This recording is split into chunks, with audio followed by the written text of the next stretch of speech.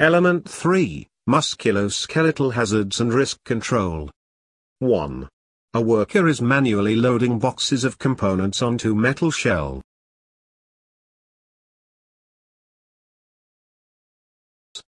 A. Identify 4 types of injury that worker could suffer while carrying out this activity, or list 4 specific types of injury that may cause by the incorrect manual handling of loads.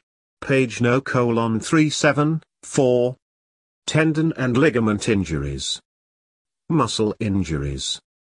Hernias. Work-related upper limb disorders, rules. Cuts, burns, dislocation and broken bones. B. Identify factors in relation to the task that will increase the risk of injury. Page no: 37, 4. At what height is the load being picked up, carried or put down? Is the task very repetitive? Is there a high work rate? Is a long carrying distance involved? Does the task involve stooping? Worker has to keep their legs straight and bend their back to move the load. Does the task involve twisting, turning the shoulders while the feet stay still? Can rest breaks be taken as the worker requires them? Does the task involve lifting the load through a vertical distance? Does the task involve reaching above shoulder height? Does the task involve the worker holding the load away from their trunk, torso? 2. A. Outline a good handling technique that could be adopted by a person required to lift a load from the ground. 6. Page no: 310. Employees should be trained in basic safe lifting technique. This technique minimizes the risk of musculoskeletal disorders. Before lifting, check the weight and stability of the load. Plan the route of the carry. Establish a firm grip. The lift. Bend the knees and use the leg muscles to lift. Keep the back upright. Keep the load close to the body. Avoid twisting, overreaching, jerking. Setting down. Use the same principles as when lifting. Maintain good balance. Set the load down and then adjust its position using body weight. A. Give 2 examples of how a manual handling task might be avoided. 2. Forklift trucks.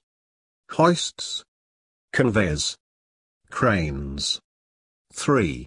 Outline the precautions that should be taken when using mobile cranes. Ensuring that the load to be lifted is within the safe lifting capacity of the crane. Safe lifting capacity will vary with the length of the jib and the distance away from the crane that the jib is positioned to. Radius, so capacity can vary from one lift to the next. Carefully sighting the crane on even, stable ground in a safe position away from structures or overheads that might be struck during the lifting operation. Using the outriggers correctly. Checking that the crane has been maintained and has a certificate of thorough examination in accordance with local laws. Restricting use of the crane to trained and competent operators only. Ensuring that each lift is planned and supervised by a competent person and that the driver and slinger are competent. Providing a banksman to give directions to the crane operator with good means of communication between driver and other operators. Ensuring that safety devices such as overload indicators are operational and are used correctly. These devices are frequently disabled or ignored by the crane operator. Checking that there are no obstructions such as buildings or overhead lines in the vicinity of the lift. Checking weather conditions and obeying any manufacturer's recommendations about maximum wind speed. 4. Identify the precautions to be taken when using a mobile elevating platform, MEWP, to reach a high point as a streetlight. 8, page number 130. Vehicle sighted on firm, stable ground. Sufficient clearance from obstructions and overheads when operating. Barriers around MEWPs to prevent it being struck by vehicles or mobile plant. Barriers also act to keep people out from underneath the cradle. Guardrails incorporated into the cradle. Safety harnesses worn as an additional backup. Controls of the MEWP should be inside the cradle so that the person actually working at height has some control. not driven with the cradle raised unless specifically designed to do so. Must not be overloaded. Must be inspected as an item of lifting equipment designed to carry people. Use restricted to trained, authorized staff only. 5 battery-powered forklift trucks are used to move materials in a warehouse. Lift trucks. A. Identify 4 hazards associated specifically with battery-powered forklift trucks. Page number 315. 4. Charging batteries emit hydrogen gas which is explosive. Batteries contain dilute sulfuric acid which is corrosive. Batteries are extremely heavy and present a manual handling risk if they have to be changed for charging purposes. The electricity can cause arcing, shock, burns or fire. Battery contents are an environmental hazard requiring appropriate disposal. Battery-powered vehicles can be very quiet or almost silent, increasing the risk of collision with pedestrians. Battery leads can short and result in burns and electric shock. B. Outline the means by which the risk of accidents from reversing vehicles within a workplace can be reduced. Page number 248. Avoidance of reversing by implementing one-way traffic systems. Segregation of pedestrians and vehicles or the provision of refuges. Good vehicle selection so that drivers have adequate visibility. Provision of audible reversing alarms and flashing beacons. Provision of mirrors at blind spots to see approaching pedestrians. Use of high visibility clothing. Ensuring that the area is well lit. Provision of banksmen. Training for drivers and pedestrians working in the area. 3. Outline the specific causational factors that may have contributed to work-related upper limb disorders. Page 38. Manual handling risk assessment focuses on 4 main factors. The task, the load, the environment, individual capabilities. The task. At what height is the load being picked up, carried or put down? Is the task very repetitive? Is there a high work rate? Is a long carrying distance involved? Does the task involve stooping? Worker has to keep their legs straight and bend their back to move the load. Does the task involve twisting, turning the shoulders while the feet stay still? Can rest breaks be taken as the worker requires them? Does the task involve lifting the load through a vertical distance? Does the task involve reaching above shoulder height?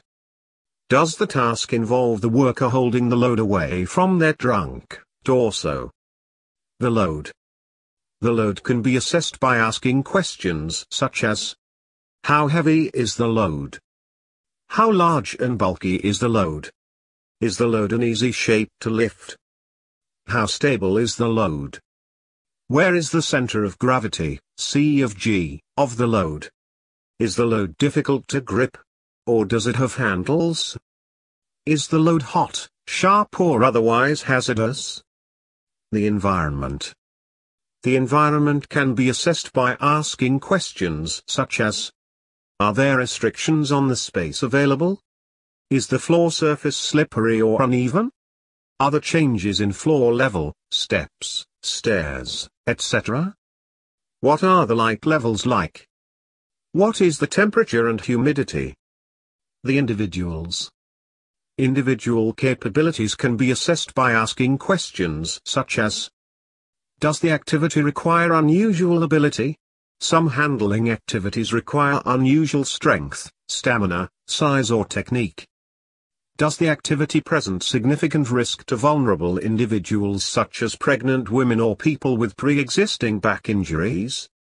4. Outline the measures that can be taken to reduce the risk of work-related upper limb disorders. Control repetitive handling by introducing frequent rest breaks or job rotation to minimize the length of time that an individual worker has to perform the task. Eliminate stooping and twisting by changing the layout of the workstation. Use a table or lift to bring the load to waist height to eliminate picking up from floor level. Break down a heavy load into smaller parts. Use several workers to handle a large, bulky load rather than just one. Stabilize an unstable load by securing it or putting it into a container. Mark up a load with an off-center C of G so that workers can see where the C of G is. Attach handles to a load that is difficult to grasp. 3. Outline the main factors to be considered when doing an ergonomic assessment of a DSE workstation. Page number 32. Task factors. Repetition.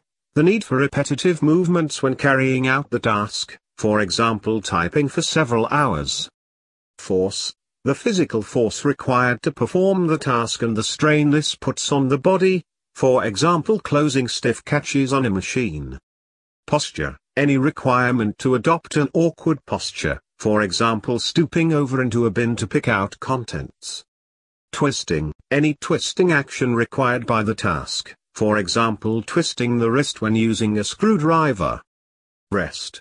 The potential for the worker to rest and recover from any fatigue, for example a worker on a production line cannot stop the line, they have to keep working even when fatigued. Environment factors. Lighting. The availability of natural and artificial light and the effect on the worker's ability to see the work clearly. The presence of glare may also cause a problem. Other environmental parameters, in particular temperature, humidity and ventilation will directly affect the worker's ability to perform the task and their comfort. Equipment factors. Equipment design, the shape of the equipment and how this affects ease of use. For example a large, shaped handle on a scraper makes it easier to hold and use. Equipment adjustability. The scope there is for the user to adjust the equipment to suit their personal requirements, for example the height of the seat for a computer user. 4. Identify the features of a chair to ensure it is suitable for use at a DSE workstation. The chair is suitable. The chair is stable. The chair is adjusted correctly. The user is aware of how to adjust the chair. There is proper backrest. Seat height adjustment. Swivel mechanism. Seat back height and tilt adjustment. 5. Outline the possible risks to health associated with the use of display screen equipment, DSE. Page number 33. Rules associated with repetitive use of the keyboard and mouse for long periods of time. Eye strain, temporary eye fatigue associated with prolonged use of the screen. Back pain, and other MSTs associated with sitting in a fixed position, perhaps with poor posture, for long periods of time. Fatigue and stress, associated with the type of work being done. For example call center staff may be subjected to verbal abuse during telephone calls.